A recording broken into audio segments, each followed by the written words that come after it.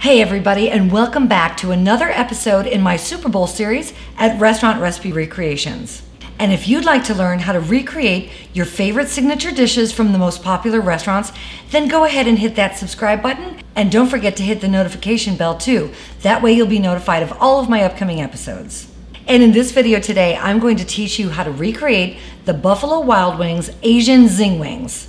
And just in time for Sunday, February 7th, where my Tampa Bay Buccaneers are fighting for their life against Mahomes and the Kansas City Chiefs in Super Bowl 55 in Tampa Bay at the Raymond James Stadium. Okay, maybe fighting for their life is a bit of an overstatement, but I'm a little bit anxious about the upcoming Super Bowl. And if you're not rooting for the Chiefs, I would appreciate it if you send a little love down to Tampa Bay on February 7th.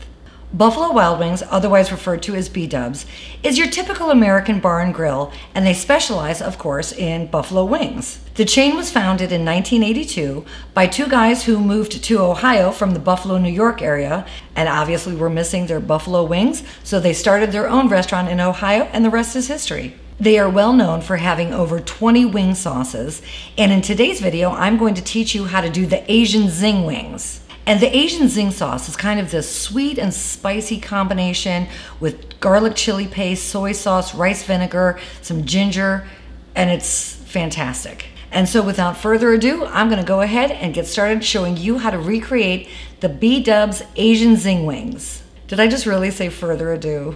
I did, sorry. So in this video, I'm going to be using my air fryer to cook my wings. But if you don't happen to have an air fryer, no worries. These can be done in your oven as well.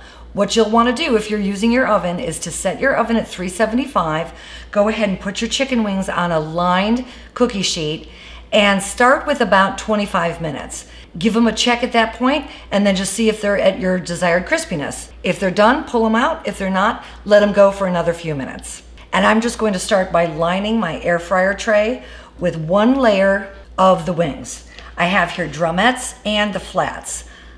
I happen to be kind of a flat gal. Really? Boy, I'm just racking up the points on this one, aren't I?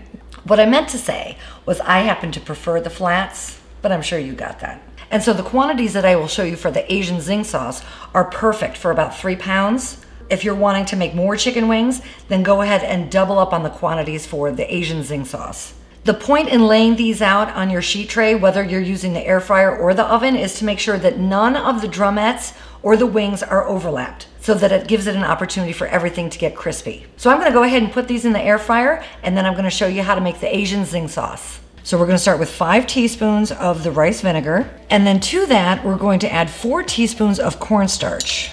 And then mix that thoroughly until all of the cornstarch is dissolved.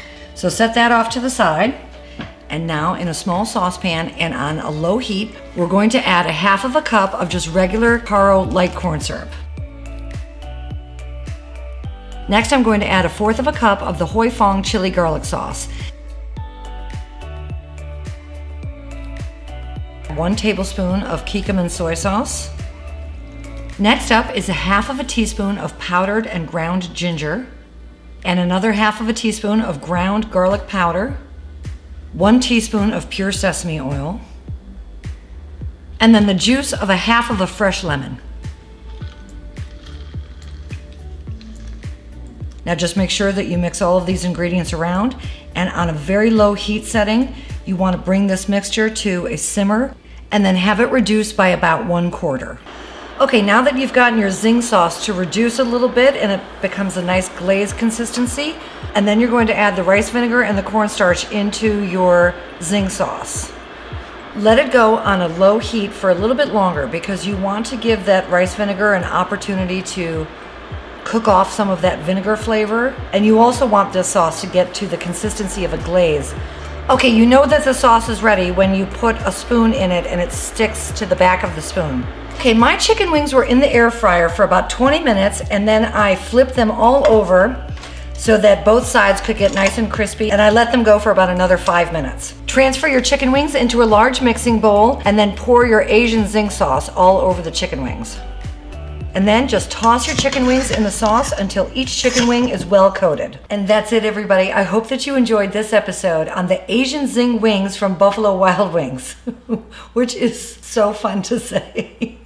It really is, actually. Now, because these chicken wings are done in an Asian soy glaze, I wouldn't recommend serving them with the traditional blue cheese or ranch dressing, because I just don't really think that those flavor profiles would go well together. But you know what? To each his own. If that's your jam, by all means, go ahead and do that. And make sure you check out my playlist on Super Bowl foods for other great ideas on foods that you can serve during the big game on February 7th, where Tom Brady and my Buccaneers beat Mahomes and the Kansas City Chiefs, a day that will go down in history. Well, we're hoping anyways. But until I see you again, everybody, have an awesome, awesome day. Enjoy your Super Bowl. Go Bucks. Cheers. Love y'all. Do I have sauce all over my face? I have sauce all over my face. I can see it in my viewfinder.